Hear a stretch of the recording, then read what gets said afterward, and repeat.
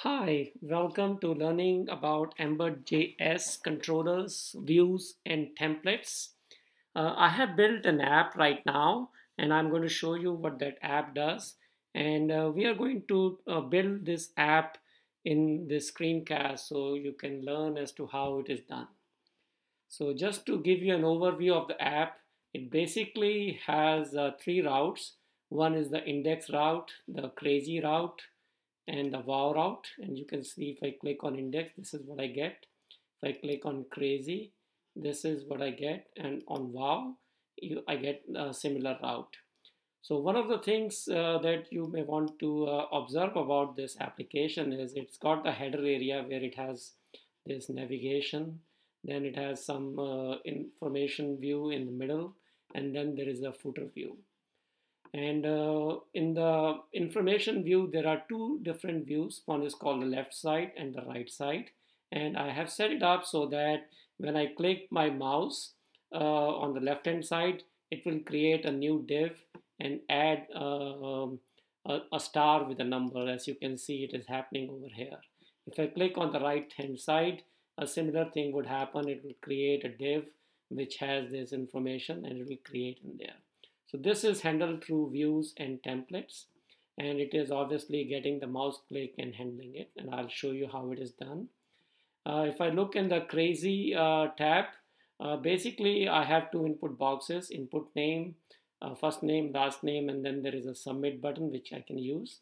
And also what I've done is from this tab, if I take a look at the last name, that is also available in the next tab, which is called the wow, for example. So the wow tab also has the same name, which is kind of filled in from this area. So I can show you how it works. If I go 234, if I go there, you can see it will going to change to Gaur 333. So this is basically the app, and I'm going to show you how to kind of build this app from scratch. So the way I'm going to try to do is I'm going to go into app.js file which you know that is needed, and I'm going to delete all of this JavaScript code. And when I delete all of this JavaScript code and try to run the app, it is going to complain about some missing routes and missing information in the index.html.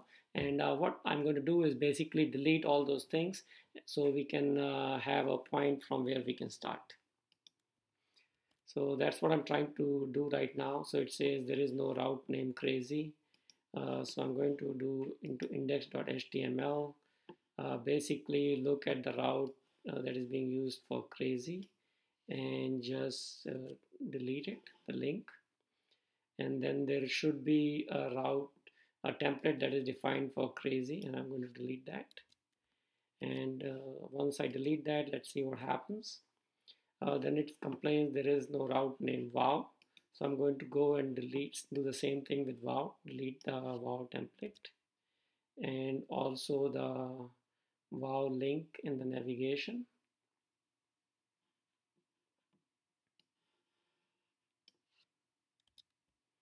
And let's see what else we need to delete.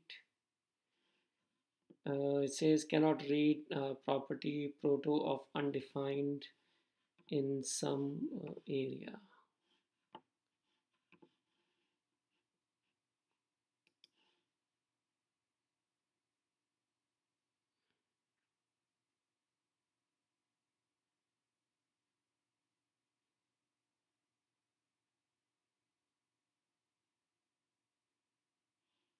So I think it is related to these left and right views. I'm going to try to delete those, see what happens. Okay, good. So now we have a starting point for this app, and I'm going to basically kind of walk you through a little bit as to what it is. So right now, if you look at the app, it basically has only the index. And in this area, I have, it says my name is, and it's going to fill in the name of the controller, and then we got the footer. So if I look at the HTML, it's pretty straightforward. Basically, this all portion is for styling, and that's all really there is. If I go to the left view, the one I showed you, which shows up on the index, the left template, basically it has a little handlebar. each helper, which basically will check as to how many elements we have in an array. And if we have those, it creates a glyphicon with a star and a number next to it. If there is no such thing, then it says, sorry, nobody is available yet. So that's one. And the right one is basically used for code formatting. So I have some pre-formatted code, and it's going to take whatever data I get from the JavaScript view, in this case, right? And the main reason we need to do this in the view is because typically in straight HTML, you can insert JavaScript code by just saying script and all that, but you cannot insert JavaScript code right inside handlebars template. So we need to be able to do that. Here is my application. It's got a link to index. That's what you can see over here right now. And whatever the index route gives it, it can be shown in this outlet here, which is where the index outlet is. And the footer is just basically for styling, not anything going on. And if I look at the index, it basically is pretty straightforward. It says, hi, my name is, and it's got a div styling, and it takes whatever the name is of the controller on the model. So that's kind of where we are. So let me, what I've done is I have made it a little bit easier and made some preparation so I know which step I can copy the code for. So I will copy the code for step 1 into app.js, and I will kind of walk you through it and see what it is. So that's all I'm done. So if you look at it, it creates the application. It creates a router map for index. Index is basically matched to slash, and then it's got the route crazy and wow. It does create an Ember object, and I call it the app my object. This is an object available for the app route. The name of the app I have put in there is called application object. Left is essentially, as I said, is an array. So it is a blank array right now. And right is where the right side is a string. In the model, I basically only return app my object and I log it to the screen. And this application controller just is doing an init function to show that it's being initialized. That's not really required, but I'm just doing it so I can see when the controller is initialized. So that's all we have done in step 1. And let's see what happens. When I click on it, here the first thing you will observe is we have this application object in yellow styling. And remember, that was the name and name of the application object. So we are able to get that application object in this view. And if you look in the console, it says the application controller was locked. So that's pretty much what the step 1 is. If I go into the second step, so I'm going to copy the second step.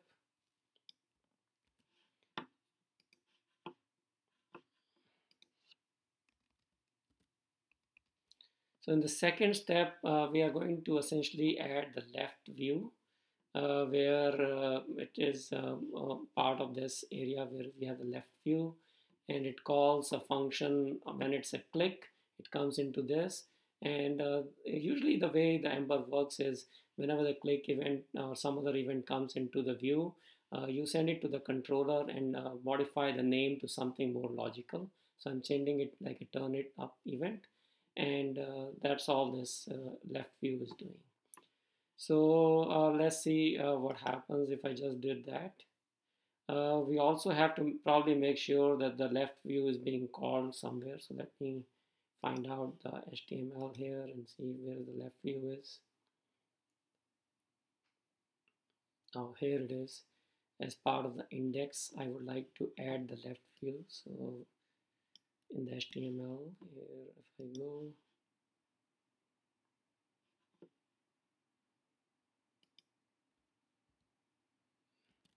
so this is basically saying I want to use the left view, whatever is returned from the left view in this portion of the index. So here, which is very good, it says that sorry, nobody is available yet. And if I click on it, and instead of adding the stars, you see a message which says basically, it says uncaught error, nothing handling the action, turn it up. And the reason it is happening this way, because when the view gets this message for click, it sends it to the controller with a turn it up, and that is not being handled currently. Another way to do is typically what you want to do is look up in the Ember extension as to see what's going on. So if I look at my left view, I can see the controller is the Ember object controller that is being sent, and the model and the view, left view is the view, and you can see that information. So next what I'm going to do is add the code for that is in the index controller. So that's like the step 3. So I'm going to copy the code in step 3 here.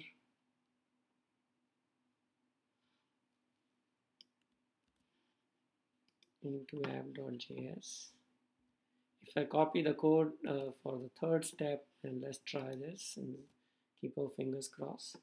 So it says sorry, nobody is available yet, which is basically you see, because we have in this view this handlebar where it says if there is nothing in this left array.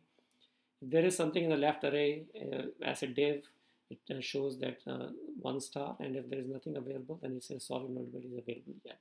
So if I click on sorry, nobody is available yet, here you can see that it adds an item 0, and if I click it again, it adds another item 1.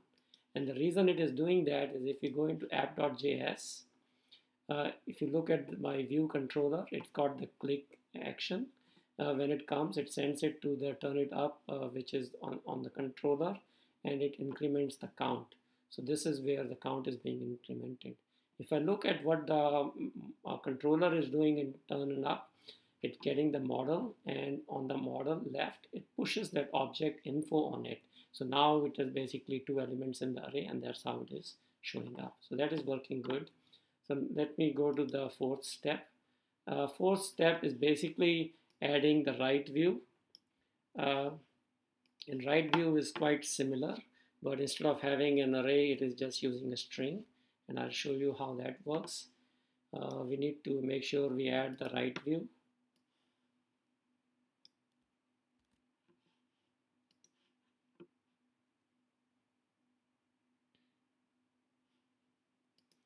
And this is where we add the right view, the div.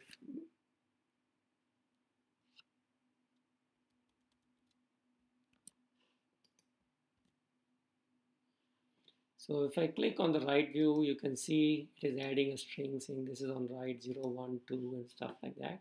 And the reason it is doing is if I go in here, I look at the code for the right view, it's fairly straightforward. It gets the click, and it's essentially sends turn it right, and it makes a string. This is on right, and it increments the count and sends it to the controller.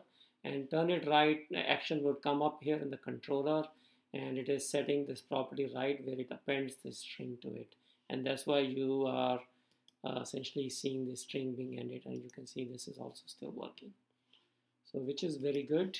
And now let me go to the fifth step. Fifth step is basically adding the crazy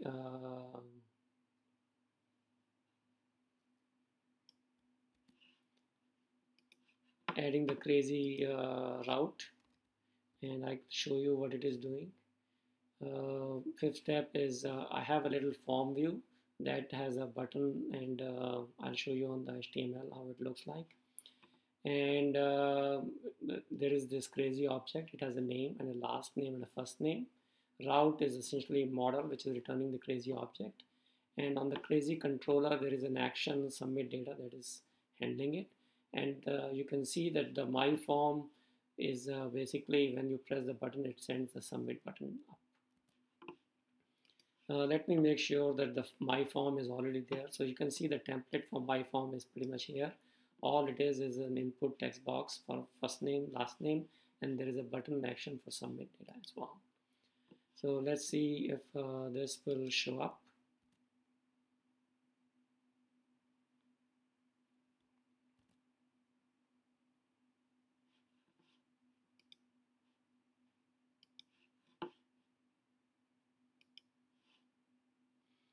So I have to add in the HTML the navigation, the index, besides the index, going to the crazy and that link.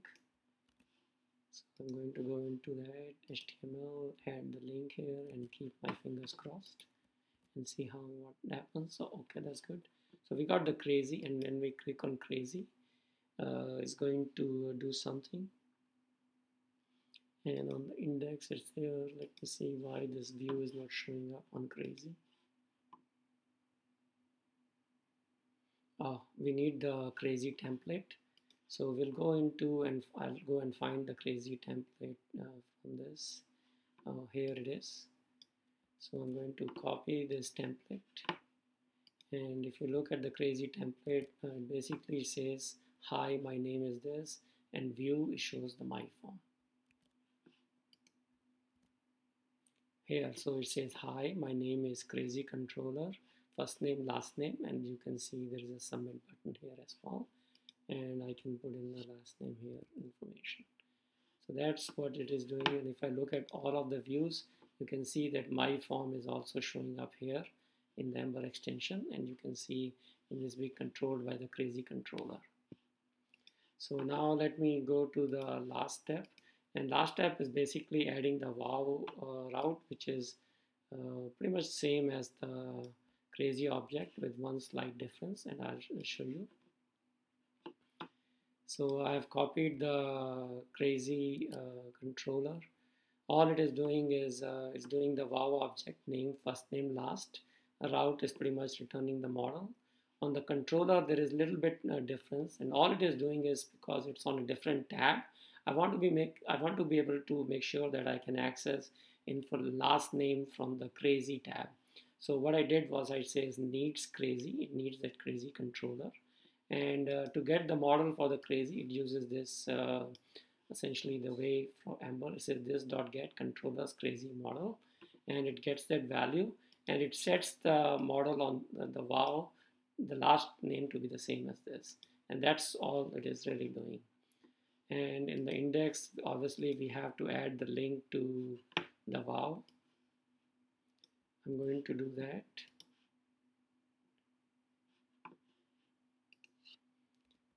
I have added the link to the wow, and then we need to get the wow template. Wow template is pretty much similar to the crazy template.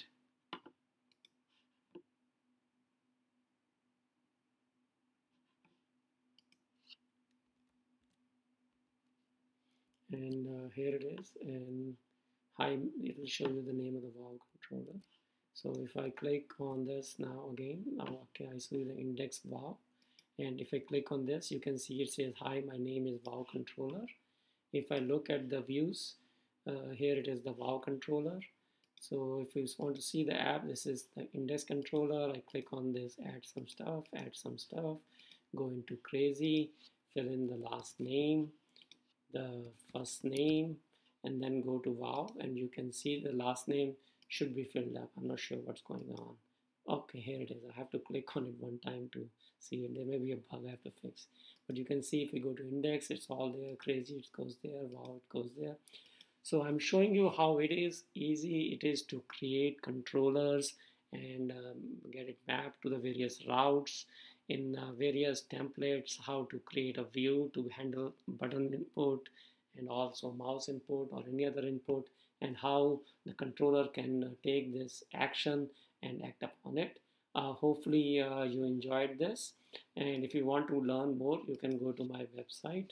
And the easiest way to find my website, if you don't remember, just type in Gaur Associates. If you type in Gaur Associates on Google or Bing, it should take you to my website. If you just want to learn about Ember, you can just click on the Ember tab, and you can see some videos for Ember and some books. And thank you for taking the time to watch this video. You have a great day.